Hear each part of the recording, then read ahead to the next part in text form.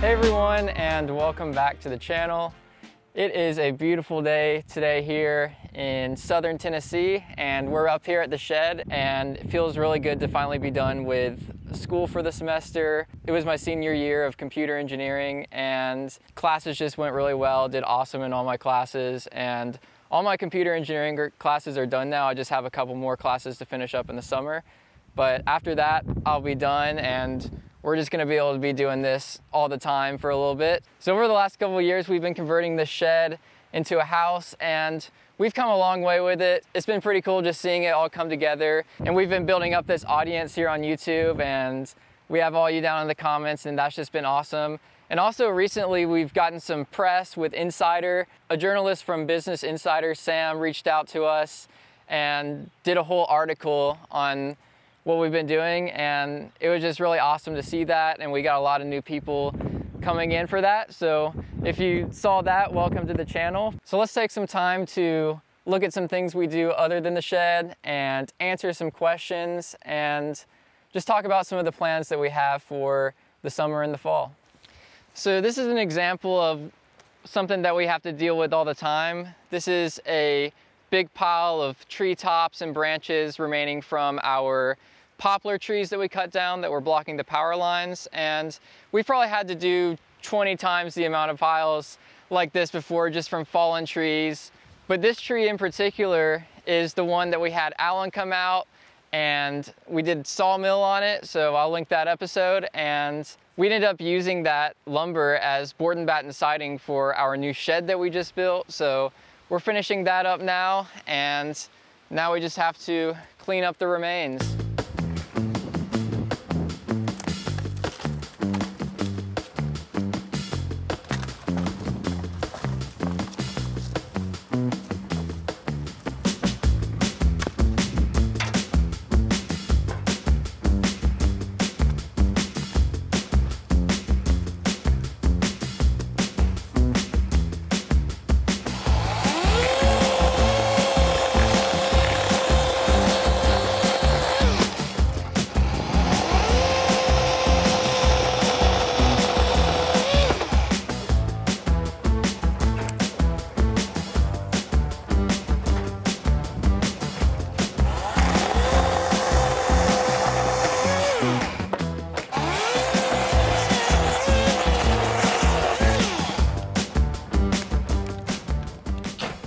So there's a wind advisory going on today, so we can't be doing a giant burn pile, but this barrel works really awesome because it has this hole at the bottom, so we pointed it so the air just scoops in there, and so everything you just throw in there just instantly goes up in flames. So this is the same poplar tree that we cut down, and something kind of cool about it, there's a hole going straight through the middle of it, so it was rotting from the inside. So if we didn't cut it down, then it would have fallen on its own eventually and it wouldn't have been good. But this piece is kind of cool because it's the actual hinge that he cut, and you can kind of see the cuts that he made when the tree came down. So it's kind of cool, and you can just see that there's a hole straight through it.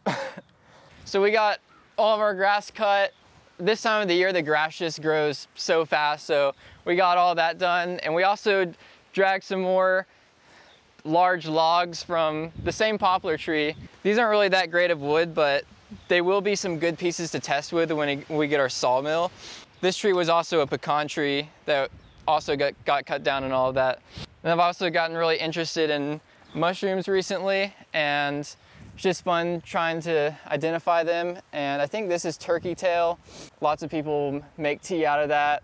So I don't know, it's just kind of cool that it's just growing all over it. We've also gone out exploring just because we have all this property. We found oyster mushrooms, and we're still on the hunt for some morels and chanterelles. So hopefully we can find those too. But let's go check out where we're gonna put our sawmill. So we're just about to place our order on our sawmill, and it's gonna be pretty awesome, but we're thinking right here will be a good place to do it. So this is the same area that we did the sawmill last time. We had Alan set up right here, and so we're gonna put our sawmill right here. We're gonna do a sawmill shed over it. We're gonna get rid of that, and then that's all of our rock wool, so we're gonna be using that soon too. But yeah, we're trying to kind of design it in a really good way for efficiency and being able to load up logs easily. And then we'll have our solar kiln here too. So that should be pretty awesome when we get it all set up. So this is another really beautiful part of our property. We call this the saddle.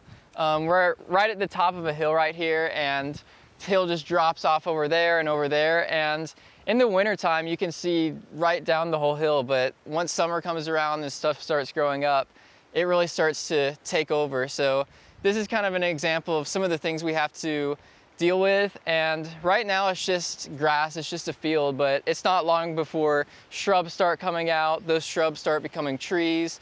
And then of course, all these trees that are already here, vines start growing up on them. So we have to cut those down. And then, you know, when we get wind too, trees just start falling down like this. So we have this tree, that's another thing that we're gonna have to take care of. We also still have over here, this is what happens when you do a sawmill. So this is just all the remaining scrap pieces that we also have to do something with. And some of it can be used as firewood. Some of it we can salvage and do some stuff with, but if you just leave it sitting around, it just piles up and then the stuff grows around it. We got our big pile of brush hogs over here, so we'll hook those up. It's really not that bad to do that kind of thing if you do it regularly, but if you wait for too long, it's when it starts to become a problem. Dad was doing all this 20 years ago, and when we came back, when we started this project, the whole thing just grew up. It all became trees, and we basically had to start over. So we just want to make sure that while we're doing this project, we're making sure that it doesn't get out of control. We've seen some comments asking about why we aren't just building the house full time, and a lot of the time we're up here, we're just doing stuff like that, and it ends up taking a lot of time. But ultimately, our goal isn't really to finish, it's just to have a fun time, clear the land, create a great place. And so we're just up here having fun every day, brush hogging, riding tractors, clipping vines, looking for mushrooms. It's just so fun up here, and it's just awesome that we've been able to do it. I like how Sage just follows us around everywhere. Was she in there?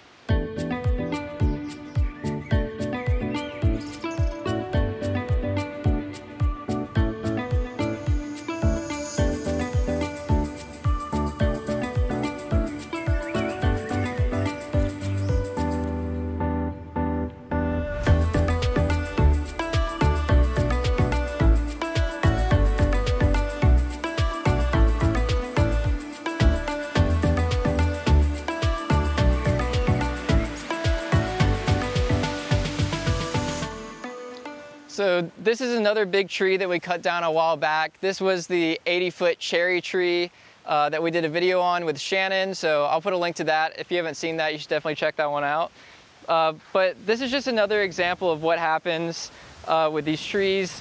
This one was completely rotting on the inside, and it was definitely going to be a problem if it fell down, because, you know, it was right here, 80-foot tree, and the shed isn't that far away. So definitely had the chance of falling on the shed, so we're glad we got it down. And so it has a hole in it right here, but we kind of think that this area right here still has a lot of usable wood. I mean, this is a huge tree. There's no way you're moving that without some kind of tractor or something. But so yeah, so this is another tree that we can experiment with. We can try to saw it and see what we can get out of it. And you know, it's cherry wood, so it's good hard wood. So, and then over here we have our shed that we've been working on that we talked about in the last video that we'll be using to move some stuff into. This is what we ended up using that poplar for, and we did board and batten siding on it. And one of the great things about board and batten siding and why it was used historically, other than looking cool, is that you can just put up the lumber when it's green, put the pieces flush against each other, and then when the wood dries out, it'll shrink. And that's really what the batten's for, just to cover that small gap. So it'll probably shrink more, but this section right here we did as a small experiment. We put one of the boards on backwards just to see what would happen with the cupping. It hasn't been that long since we did it, and this board that we put on backwards is already cupping out right here. This is kind of what ends up happening. And so now that we know, since we're doing board and batten siding also on the shed with the same wood, the actual tiny house, we want to make sure that we don't put any of the boards on backwards, just so that we don't have anything happen like that. And so this shed is just really coming together. I think it looks really awesome. We did this little windowsill, but it just looks rustic and cool.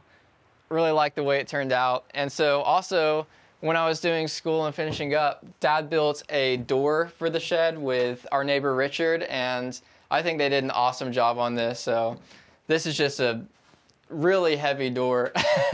It takes multiple people to move it. Yeah, it turned out awesome, and I think we're probably going to do something kind of similar to this for the door of our shed too. And so on the outside of the door, we did cedar, and this cedar was in a big pile of barn wood in our neighbor's barn, and it's probably around 60 years old at least. Didn't clean it or anything, just put it straight on there, and so it just really has that awesome rustic look. And to go along with that, we did the same bluing for the hardware, so it just looks all rustic and cool, and I really like the way it turned out. And then so on the inside of the door, we did poplar from that same batch. And so we're going to be installing this soon, and then after we do that, we'll basically be done with the shed, and we'll start moving some stuff in here, clearing out some space in the shed, and we'll be ready to start doing electrical in the shed.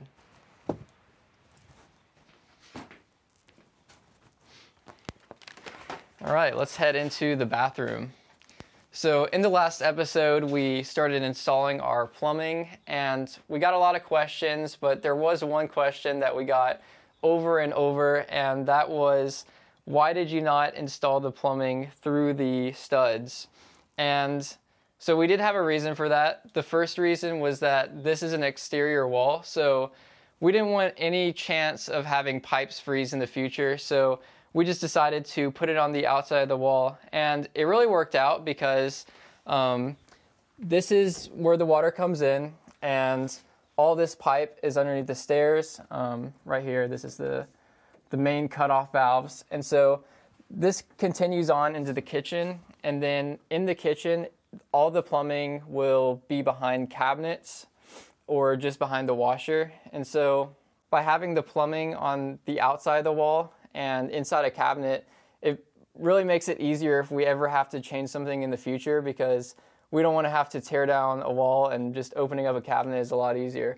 But then coming in here, we'll have a toilet right here, and then we do have a small section where it could be in the room, so we'll just put a small cover. We might have a cabinet or something right here, and then once it comes around the corner, this is a interior wall, so we're not worried about it freezing right here, and we ran it through the wall right here. It splits off right here. That will go to our tankless water heater, and then the remaining is just for a shower. And so we decided to just leave a little bit left over just to preserve our option for whatever we might do in the shower. But yeah, that's our plumbing, and it's really not that much, so it was a pretty simple thing to do.